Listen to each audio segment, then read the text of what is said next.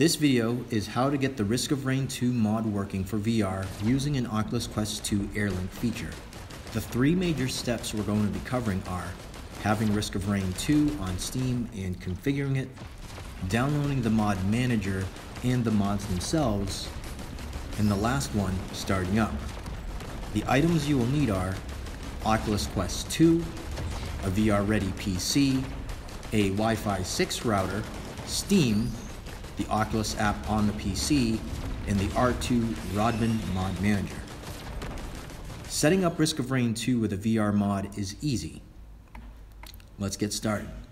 Make sure you have the game purchased and download from Steam. Since I already have the game, what we're going to do is just configure it before applying the mods. Once downloaded, go to your Steam library, find Risk of Rain 2, and right-click with your mouse to pull up Properties. The General section of Properties, which will be the first section to open up. Make sure to uncheck the Use Desktop Game Theater while Steam VR is active.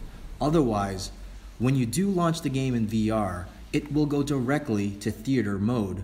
When it's unchecked, you can close that window. Keep in mind that we will be running the game from the mod itself. Downloading the mod manager and the mods. Let's get the VR mod. Go to this page. You can download the mod manager with mods. However, somehow I wasn't able to do so and I ended up downloading the mods within the mod manager. The mod manager that I downloaded is the R2 Rodman. Once you open the mod manager and place it in your desired directory, select Risk of Rain 2. Select Profile. I already have the mods installed. These are the three that you want: Hook Gen Patcher, BEP X Pack, and VR Mod. If you don't have any of them installed, go ahead and locate them in the online section, type them in the search box, and download.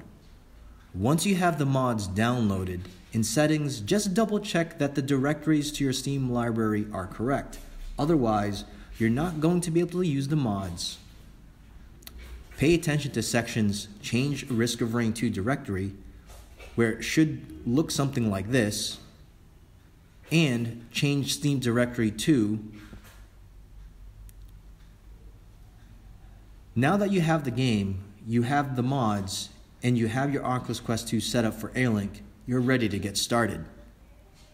Make sure all the critical applications are open on your PC.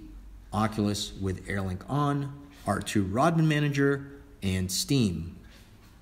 Now you're going to start Risk of Rain 2 from Steam. It will be started from the mod manager. Connect your Oculus Quest 2 via AirLink and go to the mod manager window. Select Risk of Rain 2 and start the mod from the mod manager. This will take a little bit of time to get started up, and you will see a command line window pop up letting you know the mod is running. Every now and then, when starting the mod, it does kick you off, just to keep that in mind.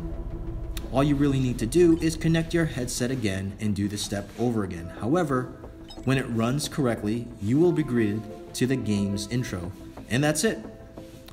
If you'd like to make several adjustments to the mod, you can change the settings in the mod manager. Otherwise, you're all set.